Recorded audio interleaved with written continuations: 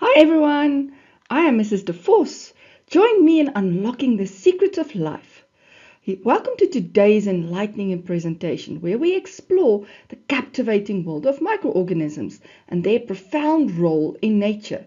Specifically, we'll be focusing on parasitism and the management of diseases. So if you can remember, symbiosis is a biological dance where two or more species share a close physical proximity, interacting in various ways. These interactions can be beneficial, harmful, or neutral, and they're prevalent in the microbial world. Commensalism benefits one microorganism while leaving the other unaffected. Think of microbes on your skin as an example. Mutualism benefits both organisms. We discussed this in the previous lesson. So now let's dive into the darker side of symbiosis called parasitism. In this relationship, it is where one microorganism benefits at the expense of the host. Examples include the notorious coronavirus, TB-causing bacteria, fungi causing athlete's foot, and the protozoa responsible for malaria. So parasites can cause three types of infections in people or in animals.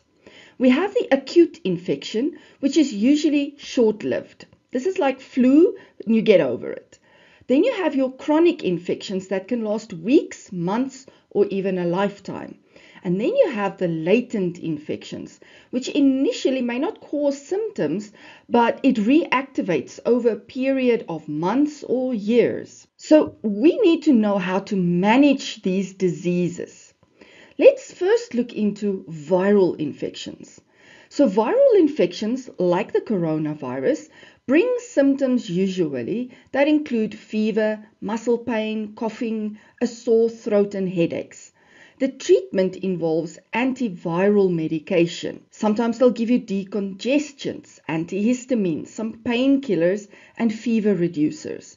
Most cases, not all, will be resolved without any medical treatment. The rhinovirus is known as the common cold. It's a viral infection affecting the upper respiratory tract. Salmonella bacteria cause foodborne illnesses, leading to symptoms like diarrhea, fever, and abdominal cramp. Ringworm fungi results in skin infections characterized by red, itchy, and circular rashes on the skin or scalp. Giardiasis caused by the protozoa Giardia is a waterborne infection leading to gastrointestinal symptoms such as diarrhea and abdominal cramps. Let's look into how can we manage bacterial infections.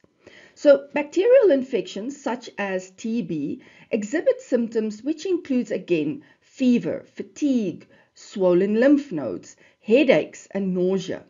Treatment for most bacterial infections includes the use of antibiotics. Management includes decontaminating any surfaces and preventing direct contact or transfer. Hepatitis A is a viral infection affecting the liver, typically transmitted through contaminated food or water. Strep A, caused by Streptococcus, is a bacterium responsible for various infections, including strep throat and skin infections. Oh, thrush. Thrush is a fungal infection caused by Candida. It results in white patches on the tongue and the mucous membranes of the mouth. And then a terrible one, African sleeping sickness.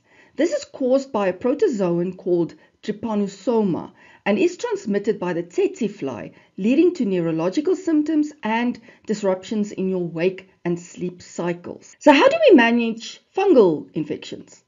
Fungal infections like athlete's foot brings symptoms like irritation, scaly skin, redness, itching, swelling, and sometimes even blisters.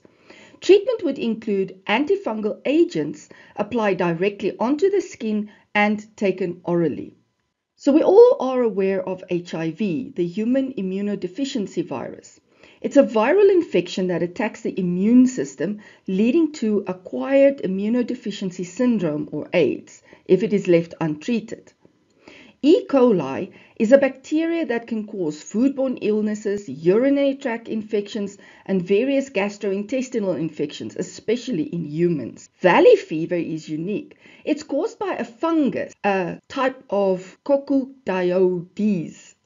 Is a respiratory infection, typically contracted by inhaling fungal spores in arid or dry regions. And then we have bilharzia. Bilharzia is a parasitic infection caused by schistosoma parasites and is transmitted through contact with contaminated water in regions, leading to various symptoms affecting the liver, the intestines, and other organs.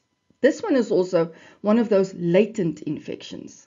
So how do we manage protozoan infections? A typical example would include malaria.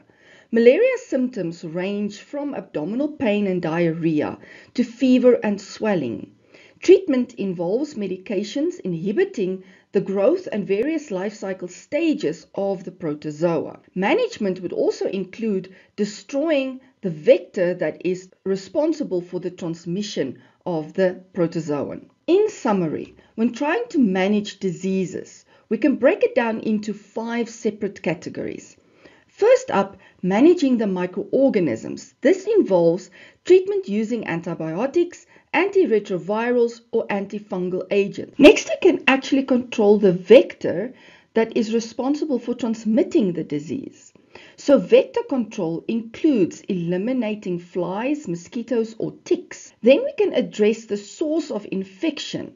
This would involve disinfecting or elimination, cleaning of the surfaces, sterilizing equipment. Then we can also look at the transmission mechanisms. This can be curbed by changing habits like wearing masks and washing our hands properly. And finally, for the affected host, to prevent spreading of a pandemic or an epidemic, we can group the people together to prevent the transmission to others. So understanding the intricate dance between microorganisms and their hosts is vital for maintaining the delicate balance of nature.